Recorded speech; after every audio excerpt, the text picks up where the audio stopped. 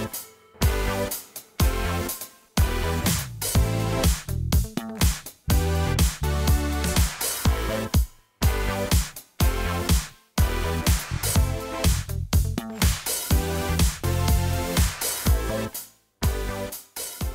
ng-conf 2021, allow me to introduce myself. My name is Mike Brocchi.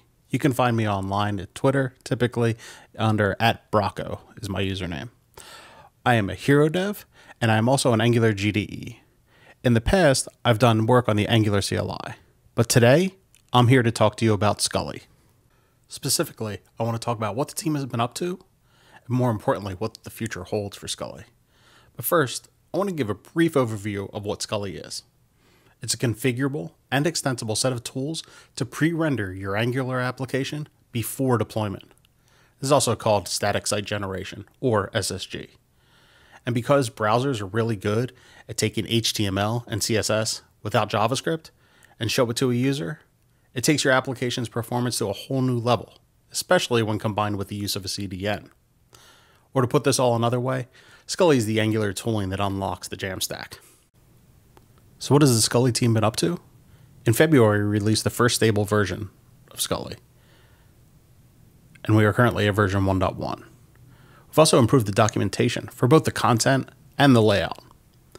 We released a flash prevention plugin to help prevent the flicker between the static content and the dynamic content when Angular is loaded into the browser.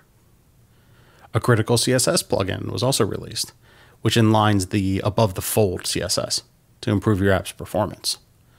We've also improved the developer experience by improving both the schematics as well as error messages.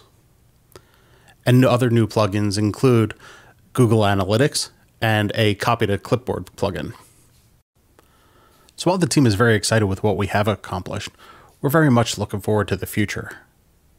So I want to share a little bit of the things that we've got currently in process and are next up on our plate. First thing I want to talk about is cache. But before we talk about cache, let's talk a little bit about how Scully works. Your build output will sit in the dist directory, and that's what Scully runs against, your outputted application. And then it essentially traverses your application's routes to be able to render each individual route within the application based upon your Scully configuration, which can be very taxing for your data systems, be it database or other APIs, because as your application gets walked, those calls are being made. But instead of hitting that database or that API multiple times, we've created a caching plugin, which will allow you to only hit each of those endpoints only once and cache it on your machine to be able to save all of your production servers so you don't bring those systems down to a crawl. We're very excited about this feature.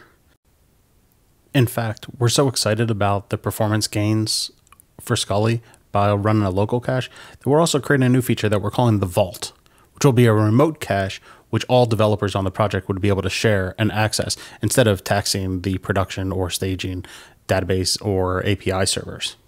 Super excited for this. In order to talk about our next endeavor, I need to discuss a little bit about the internals of Scully.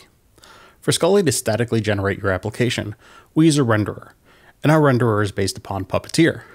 But we are Angular developers, and when we think Angular on the server, we think Angular Universal. So our next goal is to create an Angular Universal Renderer plugin. In fact, we've taken the initial steps and have a proof of concept using an Angular Universal Renderer.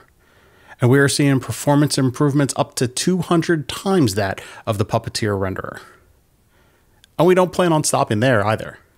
With having two renderers, we envision taking Scully from being not only the Angular pre-renderer tooling, but also to build a web server, which will utilize both renderers to allow Scully to also be the tooling to provide on-demand server-side rendering. We are extremely excited about not only this, but also the caching features that we talked about earlier and the future of Scully.